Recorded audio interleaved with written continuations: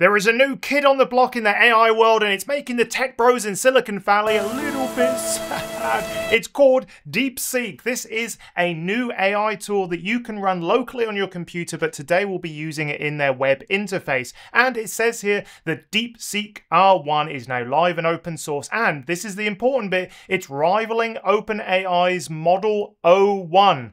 And so, I want to know, is this any good for academia and research? So down here you can see that for English, it does well. I think Claude Sonnet does a little bit better. And then obviously ChatGPT down here does a little bit better. But code, it seems to do pretty well at code, math, and also Chinese. So I've given it some typical academic tasks and let's see how it did. The first thing I want to know is it any good at a literature review? So I asked it this. I said, I am a new PhD student with high hopes for the future. I love that sort of like early PhD stage where you just feel like everything's going to go so bloody well. And, you know, for some people it can, but there are sort of hurdles along. Anyway, I'm getting sidetracked. There are hurdles, but we get through them. That's the main point. All right. And my supervisor is still being nice to me. Ain't that the truth? So that's good. And then this is something I always used to think about my supervisor, which was like, maybe they've had sex recently. I don't know if that makes me really weird. But sometimes my supervisor would come in and he would be all like just bouncy and fun and like awesome. And then other times, most of the time, he was just kind of a bit grumpy and upset. And I always used to think, oh, he probably had sex last night. I think. Oh, I don't know what that makes me, but anyway, let's carry on. And then this is the important bit. I'm writing a literature review about carbon nanotubes and would love to get a structure to help me started. So it thought for 14 seconds. And one thing I like about this is it kind of like talks to itself, and you see this sort of like printed out in real time.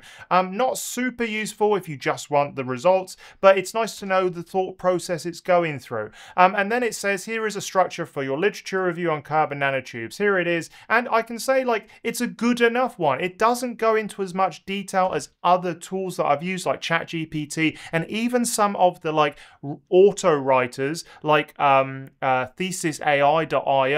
They just know much more about like a structure, how it should be laid out. And this is like a good starting point, but I wouldn't lean on it as much as something like ChatGPT in my experience. But it's a good start, don't get me wrong. And then I like this, tips for execution. It's got all of this. And I wanted to know, can it actually sort of like provide me with the paragraphs to fit under this structure? Oh, I had to swallow then. And here it is. I'm 2 coffees into the morning and I need help as it has spiked my anxiety. I actually gave up coffee like a few years ago because I was sort of like going through the day being like, oh, I'm scared. Oh, what's that? And then like being okay. And then I'd have another coffee and I'd be like, oh, something's wrong, but I don't know what. And I was like, you know what? I just think it's the coffee. Anyway, I gave up coffee. I still drink English tea though, because obviously I'm English. And then it says here, can you write section 1 for me? And then I gave it the section I want it to write. It thought for 8 seconds. So you sit there and you watch it think. And then it says this, here's a polished, anxiety-free introduction section for your literature review. Oh, thanks very much. I want to be anxiety-free. And here it is. Okay, nanotechnology, blah, blah, blah, carbon nanotubes. So, is it good enough?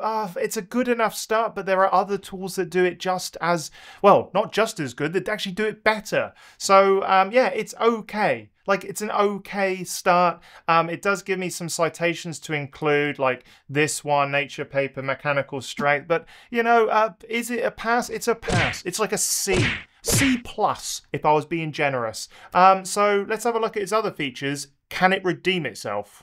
So this is something you probably shouldn't use any AI tool, but it's finding references. There are better, more specific tools like Elicit, like Consensus, like SciSpace that are better at doing these things. But I wanted to know, can DeepSeek go and search the internet? Because it gives me that capability. Look, if I go into Start Now, and then I go to here, and I click this button here on search, and it goes off into the web to find me some magical science. And I was like, can it actually do that? So let's have a look to see what it says about peer-reviewed papers. And this is what I wanted to know. The prompt was, I am sad because I've realized the only way to finish this PhD is to sit for hours writing on my own, powered by chicken sandwiches and energy drinks. And that was how I wrote my thesis. I'd sit down in a library. I'd get like a really big chicken sandwich that the library sold. It was awesome. And then 2 energy drinks. I'm not saying that that is a healthy thing to do, but I'd sit there and pound out the words, just smashing my hands onto the keyboard until I couldn't see past my nose. It was so intense, but something that everyone has to go through. Anyway, I hate it with all my heart is part of the prompt. I didn't hate it with all my heart. I look back on it, I think it's like, you know, nostalgic to be like, oh, that was me sat in the library typing away. Yeah. I like it. Would I do it now? Absolutely no way. And then I said, anyway, could you give me recently published peer-reviewed papers on nanoparticles for OPV devices? It found 32 results, which you can click here and it opens up on the side. And, you know, you can go through these. I think it's better just to go through these, like actually click on them. It sends you out to the web page rather than sort of try to understand what it gave you. Because it was like, here are recent peer-reviewed papers. And I like that it knew recent. It looked from 2023 to 2025. Yeah, the thing is, it said 1, and I thought this was the title of the paper, but it wasn't. It was lying to me. Because if I click down here, it's a completely different one. 19.5 inverted organic photovoltaics with record life. Anyway, so it just makes things up for the title, or at least maybe it's not the title. It's unclear about what this first little bit is all about.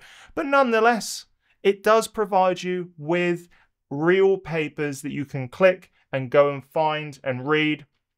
We got Science Direct, we've got Nature, we've got the Hong Kong Polytechnic University, we've got PubMed, so it does know where to go. Don't worry about this stuff. I mean, I say don't worry about this stuff. I'm being flippant. I'm being bloody flippant again. This sort of stuff was useful to me. This wasn't. Okay, title's not useful, but this key findings was actually. So even though, yeah, it didn't get the name right, it did provide me with the information that I would be interested in. So then I can click these and, yeah, it takes me off to the papers. So it can do it. There are better tools for doing it, but it can do it. And I think running this every so often would probably be useful in whatever large language model you want to use, ChatGPT or DeepSeek, but it at least can do it and it knows what a peer-reviewed paper is and it's tried its bloody best. It's got me 32 actually, so that's pretty good, isn't it? 32, that's better than ChatGPT. It's redeemed itself a little bit. All right.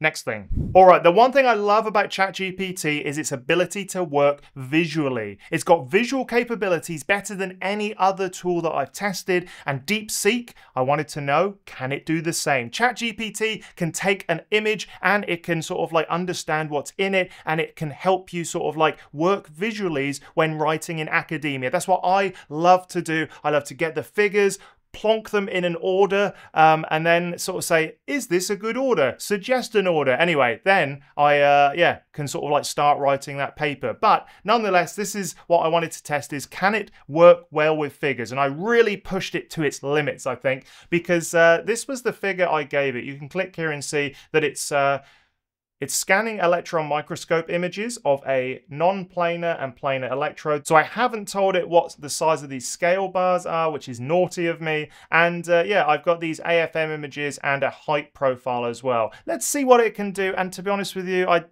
in hindsight, this was a little bit too much, even for any large language model. But, you know, it gave it a red hot go. And I said, I'm in the lab on a Sunday because my stupid supervisor wants us to work on the weekends. And do you know what? This is something I actually learned about some labs in the US, I think it was. They would have Sunday morning group meetings. And that was, I think, the supervisor trying to get people in the lab on a Saturday or Sunday. And I just think it's insane. Coming from like the UK and Australia, I can't imagine. You know, people go in on the weekends. I went in on the weekends sometimes. But to have a regular group meeting on a time when you're meant to be relaxing, I'm not sure I'm a fan of that, to be honest. Anyway, back to the prompt. I'm over this day and I need to know the main results from this figure. What are they? And I gave him that figure to refresh your memory. Here it was. It wasn't very helpful to the, you know, in terms of error bars and that sort of stuff. But it thought, and then it said, okay, these figures likely compare the performance of single-walled carbon nanotubes and silver nanowires. So yeah, it didn't really understand that it was an intermix thing, and I feel like ChatGPT does better at like picking out the text here and really understanding how the text relates to the figures. So it's done really well at picking out the individual bits, but it hasn't done well at meshing them together, like my transparent electrodes mesh single-walled carbon nanotubes and silver nanowires. There we are. That was a good connection, wasn't it? And okay, so down here it says, okay, maybe this, and then I realized that it hadn't really picked up on what it really was talking about. And then it says these are SEM and AFM images. I tried sort of like to prompt it in the right direction. It thought for 10 seconds, and then it did a little bit better, but it was a tough ask anyway. But I do feel like ChatGPT in all of my testing is just better at sort of like picking out the important parts from a figure. So yeah, ChatGPT, I'm sorry, you still win. And I don't know why I'm apologizing to ChatGPT. DeepSeek, I'm sorry, you're the loser here. All right, let's test it to see if I can create a story structure for a peer-reviewed paper from just the figures. I'm happy with this next bit, I think. Spoiler alert. Alright, so the next thing is, if I give it a load of figures, what does it do? Can it create a story? Does it understand how they all relate to each other? ChatGPT can do that really well. And if you go check out my course, which I'll link in the description and is here, I talk about how to actually use this visual kind of like paper writing to your advantage. And I just absolutely love that capability. Alright then, so here we go. These are the figures I gave it. I gave it 5 figures, and they sort of like vary from different schematics to different kind of like tables and graphs and, you know, different sort of crazy images. You can see when they've uploaded it, it's not high resolution, which I don't know works in its favor or not, who knows. But anyway, it reduced the resolution, but I'm not sure if it can see the full resolution one when it's working with it. That's unknown. But my prompt was, I've been working on this project for ages and have these figures. What is the best compelling research story that I can create with them? My supervisor is at a conference getting drunk and dancing, so I need your help. I always loved supervisors at a conference getting a little bit sort of loose, dancing on the dance floor.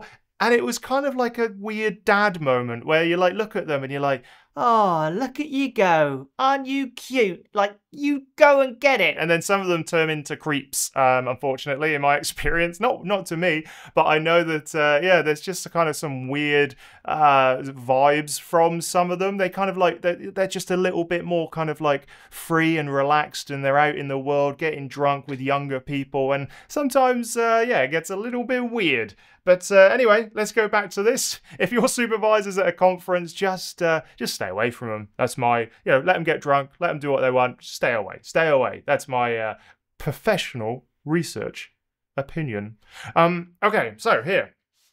Compelling research story. So I gave it the figures, and then it says, okay, try all this, figure 1, and then you could maybe try figure D. And so, I was like, okay, well, that's good. But I said, what order should the figures go in? It thought for 18 seconds, and then it said figure 1, figure 3, figure 4, figure 2, figure 7. So overall, like it did well, and it didn't just rely on the figure captions to sort of like, put them in order. I feel like it did sort of like understand the order in which it should go, independent of how I, labeled them. So that meant to me that there was a little bit more deeper understanding, but nonetheless, why this order works. Logical flow, so we've got method, that, story arc, and emotional crescendo. Oh, an emotional crescendo in my paper. Stop it.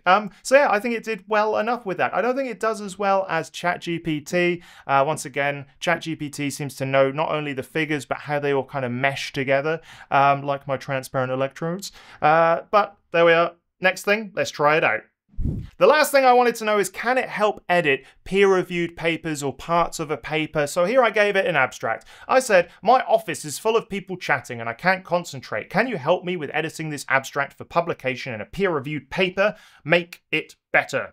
And then I gave it an abstract. It's funny, isn't it? Like with open plan offices, like all of the new trendy groups and labs have these open plan offices where it's like, yeah, it's great for the students. It's like a collision of ideas. But you know what? You know what the supervisors have? They have offices where they can close the door. Sometimes there's glass and it's weird and it's just like looking at a fish in a bowl and you just wave at them occasionally, give them a smile. But they have offices because it's just better. Having your own office is just better. And that's why all of this kind of like research leaders, and anyway, it really annoyed me when it was like open plan office. Oh, it's so great. No, it's just noisy. It's just noisy and people are always around. And to be honest with you, when I was sort of like fed up in academia, I was the noisy one. I was the one chatting all the time, distracting people. So I'm part of the problem. That's what I've learned. All right, then back to the prompt. In the prompt, I gave it my abstract draft and I wanted to know what it thought of it. And down here, it kind of like gave it another sort of like once over and was like, maybe change this stuff. And I was like, okay, good. And it offered key improvements. So overall, yeah, I think it did a good enough job at sort of just suggesting things for improvement. So for writing, I think Claude and ChatGPT could probably just do this just as well. There's no point moving to DeepSeek. So overall, I think DeepSeek is really fantastic because it's free, but not so great because it just doesn't deliver like the other ones do. So keep an eye on this channel because I'll be reviewing more of them as they improve and maybe my opinion will change. All right then, I'll see you in the next video. If you like this video, go check out this one where I talk about Gemini AI. Is it better than ChatGPT? Maybe. Go check it out.